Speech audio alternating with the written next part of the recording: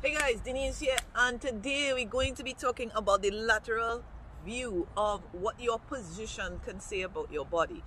We did the anterior and front view, so let's get started with the lateral view. All right, let's go.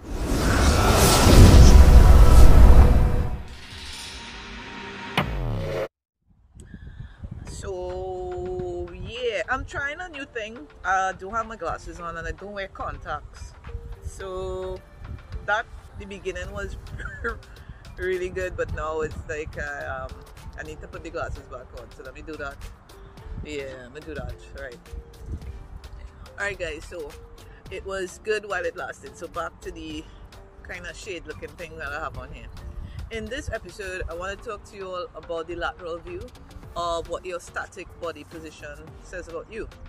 The thing is, when you're looking at somebody in terms of their quote-unquote posture or that positioning, that can tell you about, you know, all the dysfunctions in their body and whatnot.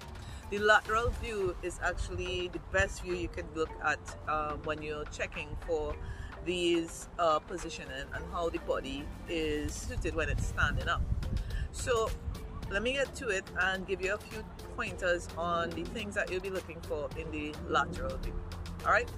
Okay, let's go.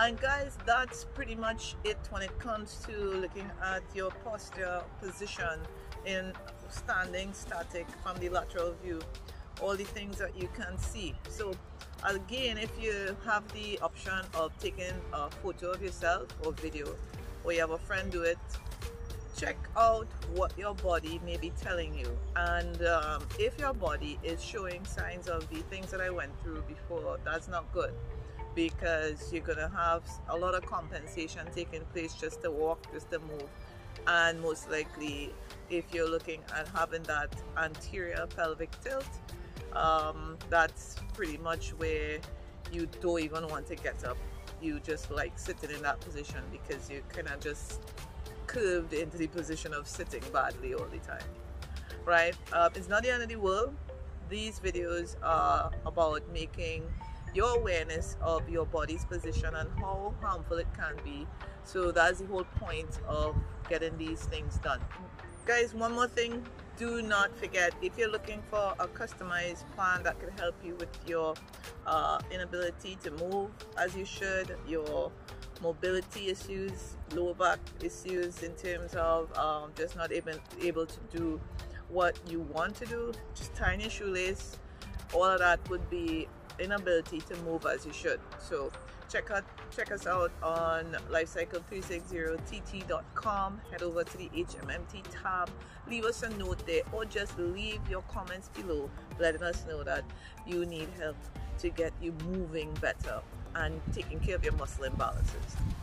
I hope this makes sense for you, and I hope that this is something that you can learn from. We just have one more to do, which would be looking at your static position from the posterior view or the rear view, right? And that will be our next video. All right, so thanks for viewing, guys, and make sure to subscribe and share this video and give it a thumbs up if you like it, and I'll see you soon. Take care and bye.